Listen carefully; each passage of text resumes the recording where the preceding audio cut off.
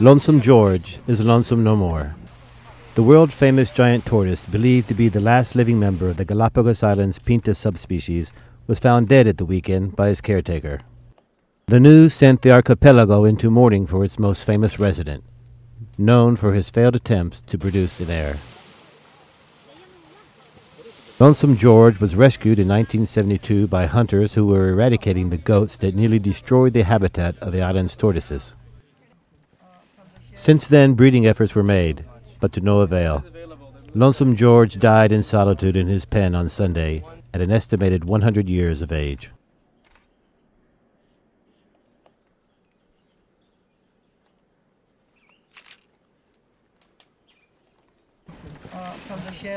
Tortoises won't move much.